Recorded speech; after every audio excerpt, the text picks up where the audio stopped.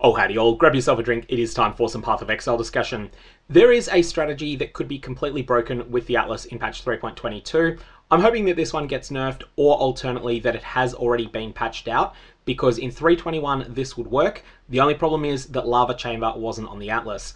Let's talk about Lava Chamber, Kirac divination card missions, and why they're broken and why they need to be nerfed unless GGG have already thought about this. Now fair warning, this is probably going to get emergency patched if it has not already been patched without a note in the patch notes.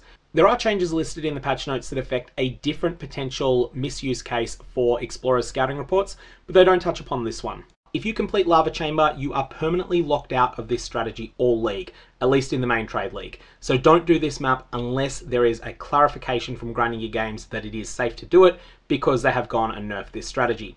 This revolves around using Kirac missions and particularly chasing down the Kirac missions that send you into a specific map and tell you to find a set of divination cards. These completely break in Lava Chamber.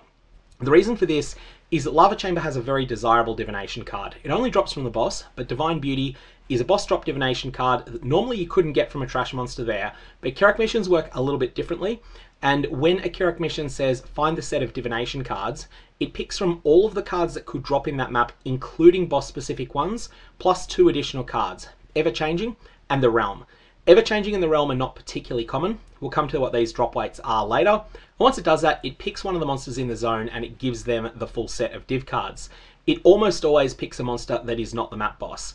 Now with an Explorer's scouting report, you can force all of your Kirac missions for the next one that you run to all send you into Lava Chamber. There is nothing that's forcing these maps to then have find the divination card set as their objective.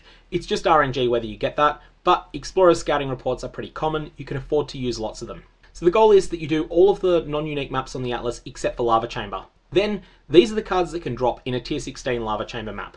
Now some additional cards can drop in lower tiers, but they are banned in tier 16s. For example, Hope, The Trial, Her Mask. All of these are banned in tier 16 maps. They all drop in lower tier maps, and they're more common than the tier 16 only cards that you'll see here.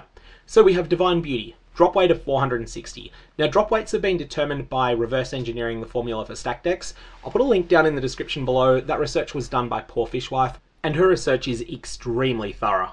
So Divine Beauty has a drop weight 460, Burning Blood 91, Lingering Remnants 1921, The Avenger 167, Dragon's Heart 36, Encroaching Darkness 776, The Gambler 4722, The Standoff 5892, and The Tinkerer's Table 193.